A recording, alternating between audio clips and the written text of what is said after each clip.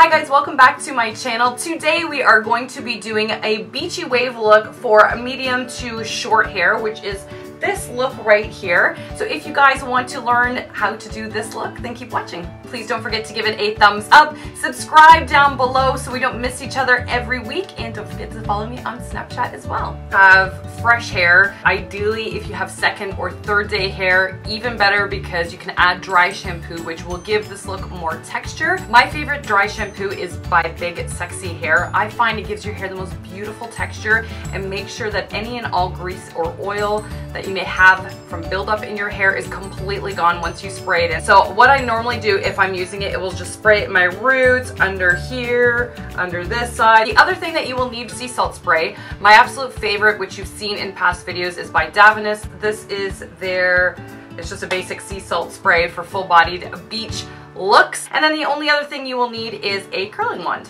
What's great about this look is it will turn out a little different every single time. You want the end look to not be too perfect. So I'm just sectioning off a top portion of my hair. Now because I have more fine hair, even though I do have a lot of it, I'm going to turn my wand down just to 300. I find that works for me. If you have thicker hair, obviously you will need the heat to be a little bit higher. Grab a chunk of my hair at the back. It doesn't have to be a perfect section. They're typically about 1 inch that I grab. And I'm just going to wrap it around the wand. I'm not going right to the root, and I'm gonna hold it for about 10 seconds just to give it a little bit of a curl, but not overly curly. I'll drop it and you see I've got a little bit of a curl there. And then I'm just going to grab another random section. I'm not doing this neatly or tidy, and I'm gonna grab it around the other way just so that when this looks done, you're not gonna have all of your curls wrap in the same direction. And this is one of the reasons why I love this for short hair, is because it really doesn't take a long time. I'm normally someone that likes to flat iron her hair, and recently I've gotten more into this look just because it's so incredibly fast in the morning. So I've sectioned my under part. Now once I've done that, I'm going to set my curling wand down for a second, and I'm just going to take some of my sea salt spray and just lightly spray it into the hair and just sort of scrunch it just to give it a little bit of texture and to make it sort of messy as we go. Once you have the bottom curls started, what I like to do is let the rest of my hair down, and then because I don't want it to be perfect, I don't mind that the curls on the bottom are sort of loose or falling, which is why I haven't sprayed anything yet. But what I am going to do before I start now is take the sea salt spray and texturize it up top, and I'm just going to spray it all over my hair. I'm going to let it dry a little bit just before I start on the top portions of my hair. And now when I go in with my curler, things will start to hold a little bit better, or I find they do for me anyway. And I'm just going to go through the top section now and do the same thing I did on the bottom, just rotating the curls just for about 10 or 15 seconds.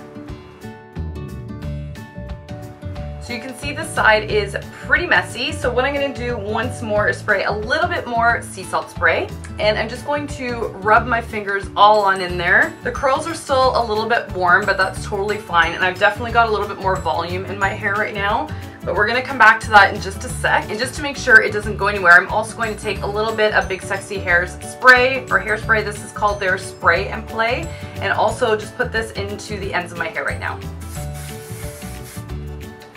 And then again, just run it through my hair. And then after that, you just sort of pull your fingers through everything, just so everything's imperfect and you're kind of separating it a little bit. And the end result is this sort of messy beachiness. Now for me, I cannot stand big bangs and the sweep in the front. It's just not me. And I like to take my bangs and just pull them gently and place a bobby pin right in there just to sweep them out of the way, and then pull some of the hair from the back just sort of over top. And pull the curls down if you want.